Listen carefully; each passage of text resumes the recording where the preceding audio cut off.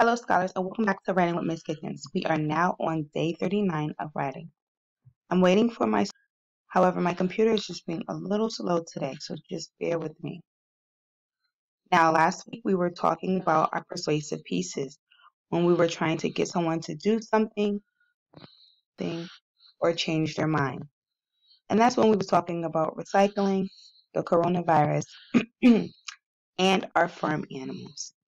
We are now entering in a new unit. All right. So as I was saying, we are now on day 39 of writing. Way to go, guys. You've been working so hard. I am so proud of you all of the hard work you've been doing.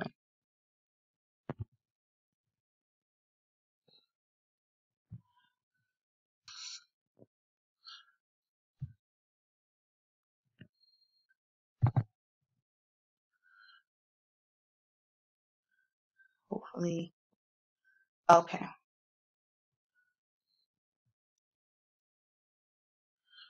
Now, before we go into our mini lesson, I draw stories first to remember exactly who was there, what the person was doing, and the sequence. So sequence means in order. Okay, so first, second, third, last. I record events in sequence across the pages of a booklet. So you're going to be starting a new book today. Here are the Common Core standards for this unit. You will be using a combination of drawing, dictating, and writing to narrate a single event or several loosely linked events, tell about the events in order in which they occurred, and provide a reaction to what happened. So this is for parents to understand what Common Core standard your kid is going to produce within this unit and after the unit. Just trying to find my little mouse. My computer is. Here are the writing materials you will need for. Of course, like always, you need your writing piece of paper, whether the one that I've uploaded on Google Classroom for this assignment, a plain piece of paper at home, notebook paper, as long as you have a box for your picture and some lines that you can write on, your pencil or some pencils, just in case your pencil breaks, some crayons, and your illustrated rubric checklist that I have attached to this assignment.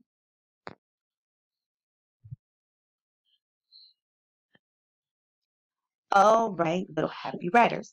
So, as you already know from writing about your true stories, we always write to tell a story.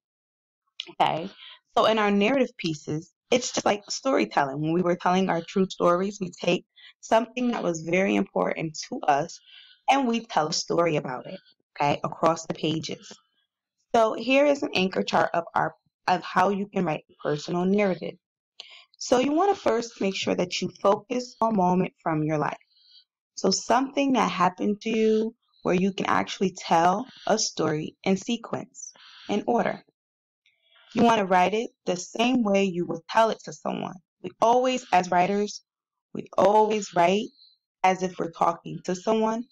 However, we're writing on a piece of paper. You want to start with a catchy lead. That's your hook. And I definitely will show you how to do that in my writing. You want to use details to tell who, what, when, where, and why. You want to have a beginning, middle, and ending. And you can also use transition words like first, next, then, and last. I will also upload this onto Google Classroom for this assignment so that you can have it right next to you when you are writing your personal narrative.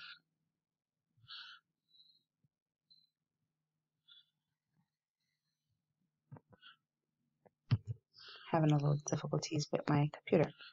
Okay, so here are some questions you should ask yourself when you are writing.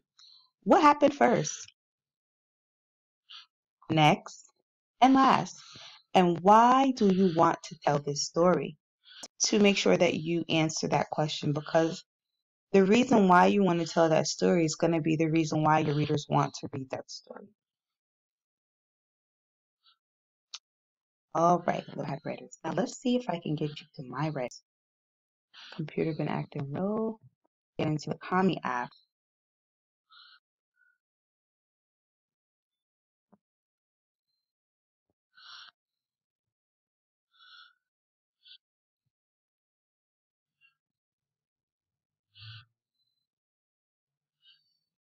Yeah, it's taking some time to load up. No narrative. Will it go faster?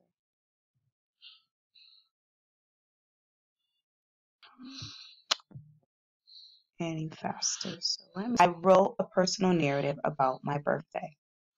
And I will take a picture of the example and I will post it onto Google Classroom so that you can see exactly what I did to start my personal narrative.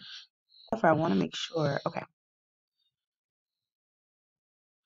And there I had a picture of a birthday cake and I labeled my birthday cake because you always label your pictures for your readers to know what's happening in your pictures.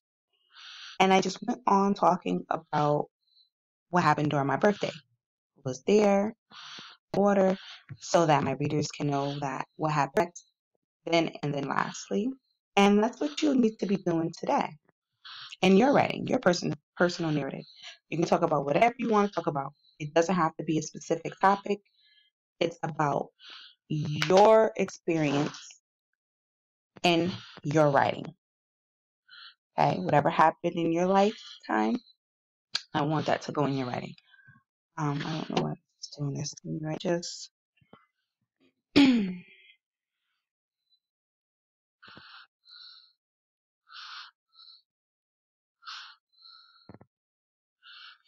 I'm just going to read it right off of my lesson.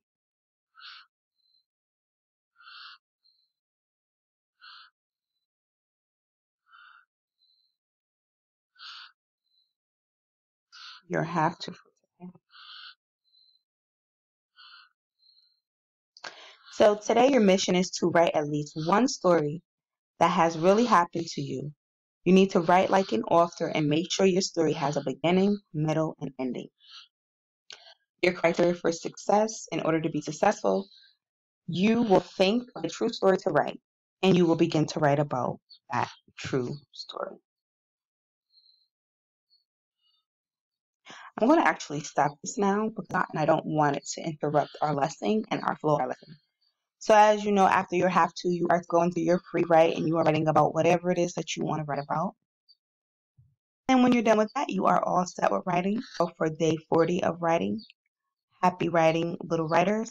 Make sure to use your illustrated rubric to help guide your writing, focusing on I have capital letters for the beginning of each sentence.